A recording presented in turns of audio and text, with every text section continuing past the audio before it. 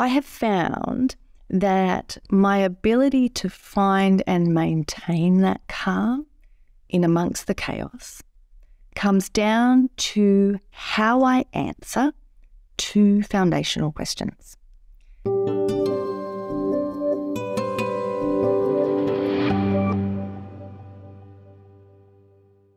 So here's the two questions. The first is, do I know myself deeply and truthfully? The second is, who is in the driver's seat? Myself or my shadow? I want to talk to you about the fact that the initial purpose of these two questions is about you experiencing or being able to experience calm in chaos. And that's a wonderful thing, and it will sustain you as a leader. But there are three other aspects of why these two questions are valuable and what they enable that I want to share with you. The first is around discernment and the need or ability to make judgment calls and to cultivate wisdom. In order to do those things as a leader, what it requires of you is for you to be operating from that place of deep knowing and operating with yourself in the driver's seat. So if as a leader you want to be discerning, you want to make good judgment calls and you want to be wise, then using these two questions to check where you are and what your response is will help you get to that place as a leader. The second piece I want to talk about is the fact that your ability to read situations and decipher if you are at or approaching an important threshold. A threshold moment could be anything from experiencing menopause, having kids, starting a new relationship, moving, starting a business, leaving an organisation, or starting or ending a business partnership. If you are at or approaching a threshold, then O'Donoghue suggests this. I'm going to read his words for you. It is wise in your own life to be able to recognise and acknowledge the key thresholds, to take your time, to feel all the varieties of presence that accrue there, to listen inward with complete attention until you hear the inner voice calling you forward. The time has come to cross.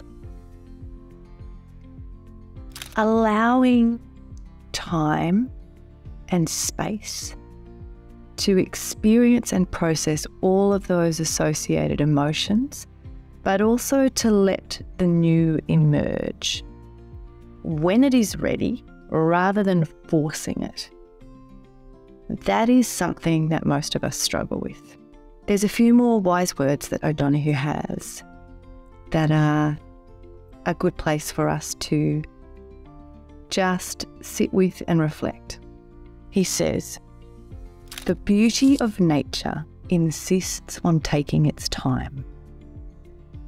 Everything is prepared. Nothing is rushed. The rhythm of emergence is a gradual, slow beat, always inching its way forward. Change remains faithful to itself until the new unfolds in the full confidence of true arrival. Change arrives in nature when time has ripened." The reality is that without consistent practices and the creation of regular space for reflection, it can be really hard to pinpoint the genesis of our disconnect. And what I mean by that in terms of that genesis of the disconnect and how this idea of honouring and sitting with the thresholds, if that's where you're at, is that I'm giving you these practices so that when you find yourself in a position where you ask the two questions, and you're wondering why it is that your answer to question 1 is no, I don't know myself deeply and truthfully in this moment. Or you're wondering why your answer to the second question is that your shadow is in the driver's seat. These pieces are some of the ways that you can try to identify that disconnect. So our tendency to hustle and push to resolution doesn't work if we are in a threshold moment, which is why it's important to be able to tune in and recognize what is happening and act accordingly if you are in fact at a threshold moment that requires you to be still and wait for nature and for time to be ripened.